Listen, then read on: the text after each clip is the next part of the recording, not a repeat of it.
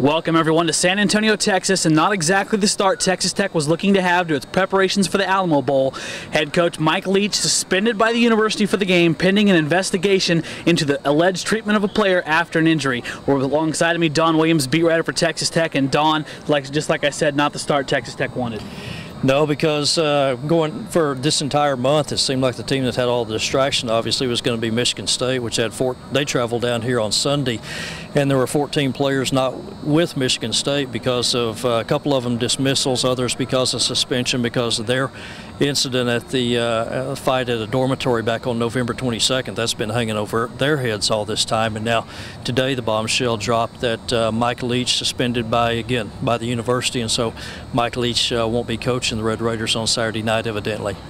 And right now we're at Texas Tech practice. They're practicing back behind us, and Ruffin McNeil, Texas Tech's defensive coordinator, leading the Red Raiders through drills. And at this point, concerning Leach, what do we know, Don?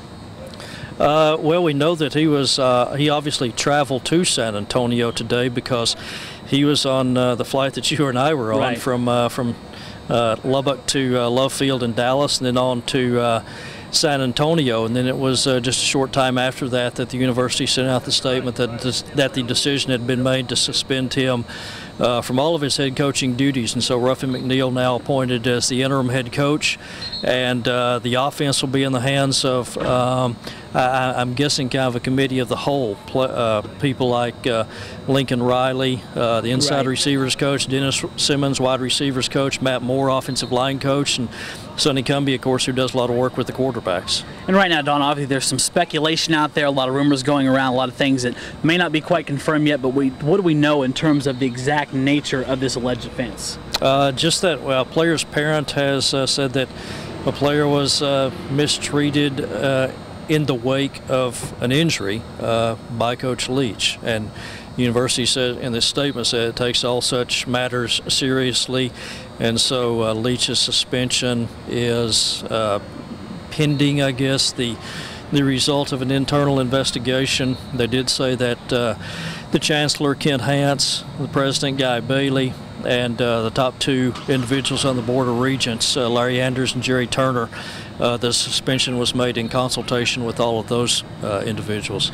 Okay, and like I said, Texas Tech going to wrap up practice in a minute. We hope to hear from the Red Raiders, and when and if we do, we'll have that on the end of this video. Well, I think you can judge. You know, we have a team of guys who've been through adversity most of the year. You know, we've had some things happen to us that most teams, I'm sure, have gone through, but we've had some things that most teams would have folded.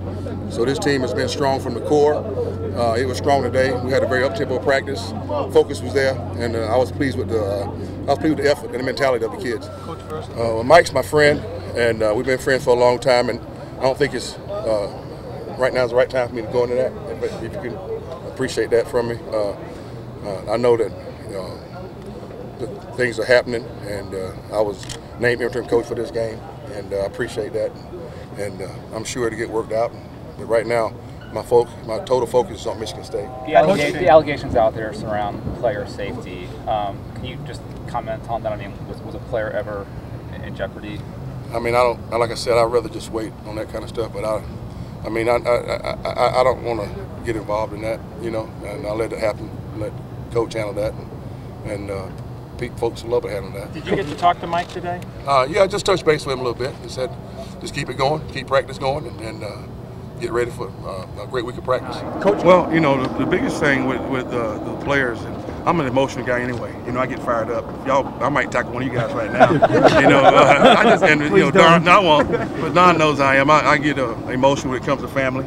You know, and this is a family, and so you know, I'm an emotional guy anyway. But, I'm very close with our players and with our staff, and I was very proud of the professionalism of our staff. Meantime, please stay tuned to LubbockOnline.com and RedRaiders.com for full coverage of Mike Leach's suspension. For the Lubbock Avalanche-Journal and Don Williams, I'm Zach Long.